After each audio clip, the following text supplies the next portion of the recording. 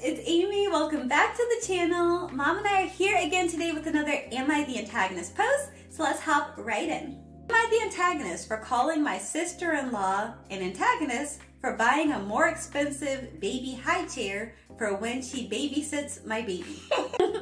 My husband and I, 35-year-old male and 31-year-old female, had our baby 7 months ago, and now I have to go back to work soon. And on the days both my husband and I have the evening shift or the same weekend shift, my husband's brother and his wife, 40-year-old male and 42-year-old female, offered to babysit.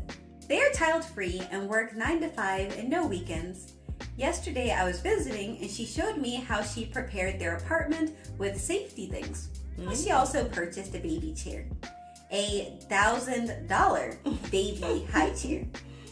I was appalled because the one I have is $30. I told her that she was being an antagonist for having a more expensive chair for my child at her place when I have a $30 chair. What?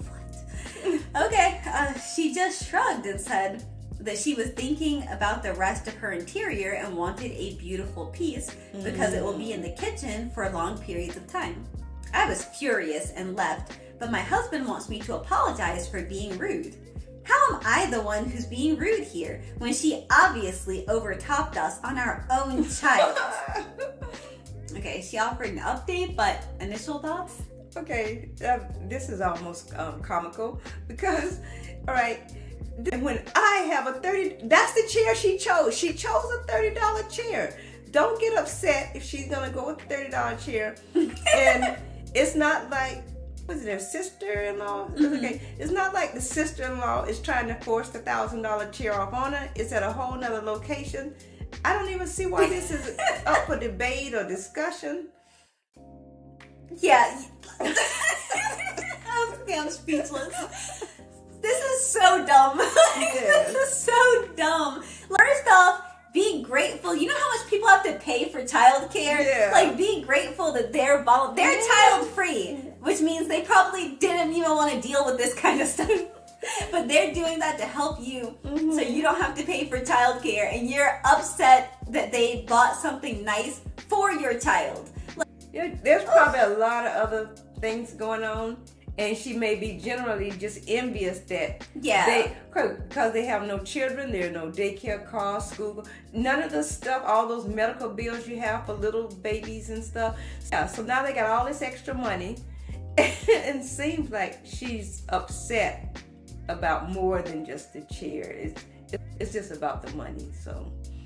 Hey. Man, if I were them, like, they could get real petty with this. Like, they'd be like, okay, well, sorry we upset you. We're gonna go ahead and return the chair, and you find some, daycare for your child. Like, they could become very petty. Like, do not choose this hill to die on. But let's read the update and see if that sheds more light on things. So P says, thanks for your opinion. I understand that I was being wrong in calling my sister-in-law an antagonist. I will speak to her this weekend and apologize. Aww, we love that. We love to see growth. I have spoken to my husband now and came to the conclusion that we are hiring a babysitter for the times we're working at the same time. It's going to be 4 to 6 times a month, so it won't be a big issue. Wow. You're still the antagonist. Yeah.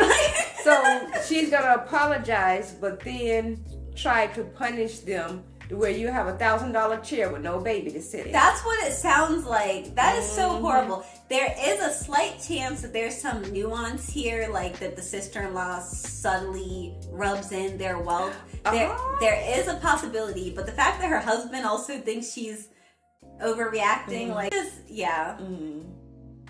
that's such a...